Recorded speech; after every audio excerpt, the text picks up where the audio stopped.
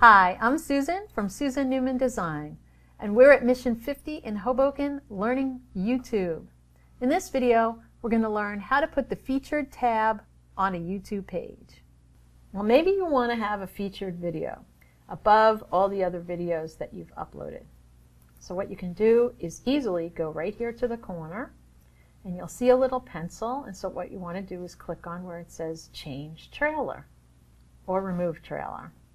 And it'll show you all your videos, and if you want, you can actually copy the URL from a particular video, like I just did, and if you do, like I did, it will put the featured video at the top on your page. And that's how you add a featured video to your page. I hope that tip was helpful. For more information, visit me online at Susan Newman Design. Thank you.